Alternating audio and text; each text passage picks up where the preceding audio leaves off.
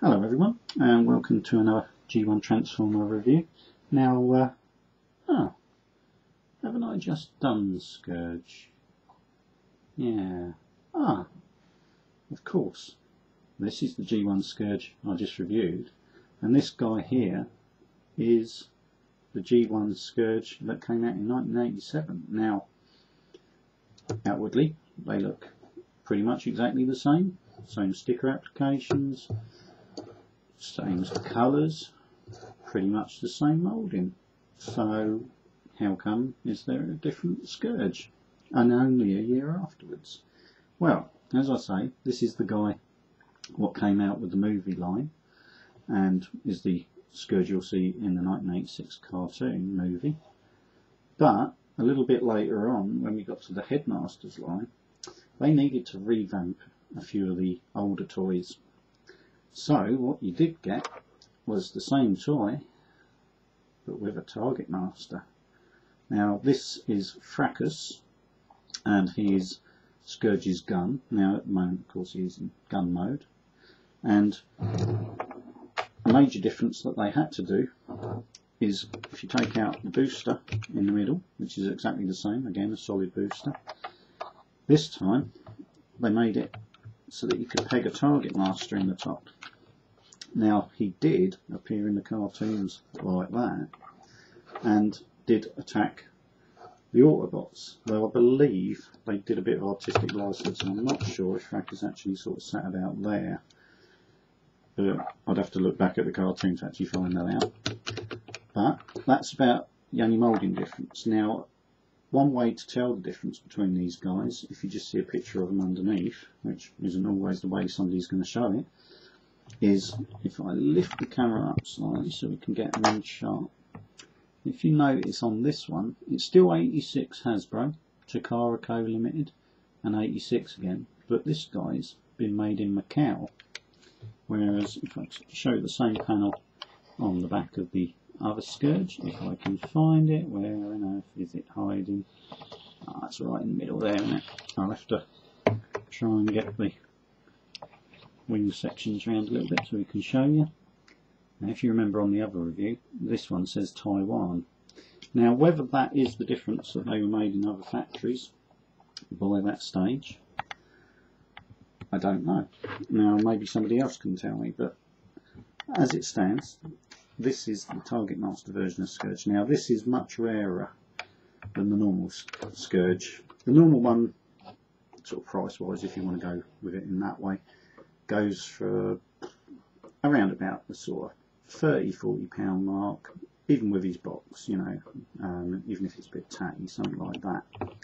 Now, it's a different kettle of fish. Now, it's subjective what you want to say this guy's worth, because he's pretty much the same toy, and if you wasn't worried about getting the targetmaster side of it, you can get a normal one for much less.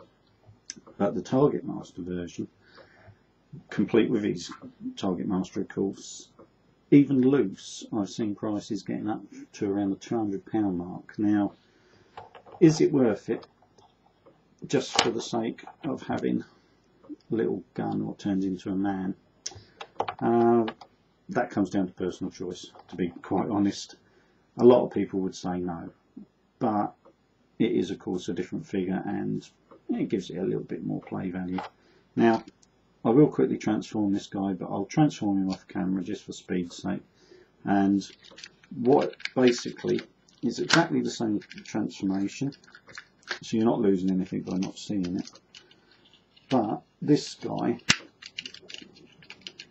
had one obvious major difference. Now, it's a difference you only see when he is transformed anyway, so I'll quickly do that. And there you go, you get two of the little bearded wonders, pretty much identical in all the moulding and sticker application details. So you're not really looking at anything. The only thing missing on the stickers on this guy is the red engine one on the top there, but I'm sure I can sort one of them out. But the main moulding one, now if I move them in, I'll put the targetmaster on the other side, is to look at their hands. Now, it's only a small difference, but you'll notice just how larger the hole is on the targetmaster version on this side. Now that is simply down to the fact that the original Scourge came with the gun, but it had a very small peg. Now if I try to put that in the target master's hand, it's going to just fall out. And that is simply just down to the fact that to get the target masters to fit in the later figures, they had to enlarge the hands on all of these figures. So basically you've got a larger peg, and of course that just fits nice and snugly in the top there. Now the weird thing is, although that sort of blue gun did sort of fit in on top of Scourge's head in the other review, it's a little bit loose. It wouldn't stay on that well, but it just about hangs in there. The weird thing is that Fracas does fit in the old Scourge. If I sort of take that peg out of the top and one out of the Target Master version, you'll see that the holes on the top are the same size. Now that is a little bit of a weird, whether that was a bit of pre-planning on Hasbro's part, I don't know, or whether that was simply down to a bit of a coincidence.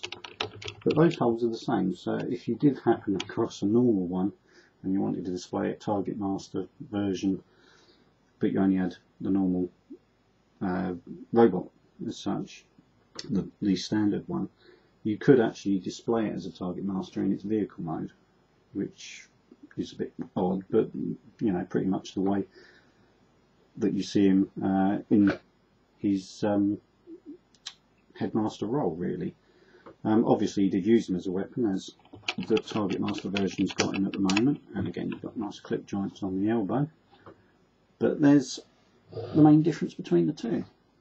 Now I'll give you a little look at Fracas. Now you do have to be really careful with the Decepticon Target Masters, because they work simply on a little clip joint to do the hinging part of the legs. Now this one actually, over the years, has got quite loose, which is probably to its benefit. It hasn't got any stress marks, and I just put it down to the fact that because it's a bit looser, it's not been prone to snap, and believe me, they do. And there you go, you just fold him open and there's Fracas. Now the thing you've really got to look out for is the fact that these guys, as I say, tend to snap, but to try and pick up a loose Fracas on his own, it's rather difficult, let's put it that way. You pretty much will see this guy going on his own for in the region of about 40-50 quid, and he's certainly not worth it in so much as what you get for your money. But if you've got a Target Master version of Scourge and you want to complete him, well then ultimately you've got to bite the bullet if you want to get one. They didn't reissue Fracas in any other mould apart from the even rarer G1 Target Master, which was the Japanese only Art Fire, which was the red and white version of Inferno that was only sold in Japan. So seriously hard to find those Target Masters. Whether or not you could pick one up as one of the reissues, I don't know if they've ever reissued a Target Master with that actual Target Master companion. I think the one what they reissued for, I'm trying to think which one it was now, with Stepper, was actually for a different Transformer. So I don't think they've ever reissued another Target Master that would actually go with that. I wish they would reissue a Art Fire, because that's what I'd really love to pick up, but Hasbro haven't got round to that one yet, or Takara.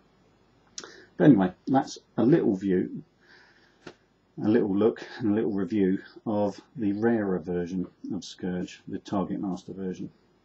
I hope you've enjoyed this little look. It's not quite a standard review like I'd normally do, but I thought it was important to show this version after the first normal version as a good comparison, and also show them together so you can see the difference. And also, you know, if you're on the lookout for one of these guys, you can spot it a little bit easier. The main giveaway, if they ever show the robot mode for sale, is look at the size of the holes in the hands, and you might be able to pick yourself up a nice little bargain. Anyway, I hope that helps anybody who's looking to pick up a Target Master version of him, and I hope you enjoyed it. Please feel free to comment and subscribe if this is the first review you've seen of mine. I've done quite a lot of other G1s and assorted other movie line bots, and obviously the different cartoon series generations as well. That's it. So thanks for watching, and I hope you've enjoyed this review.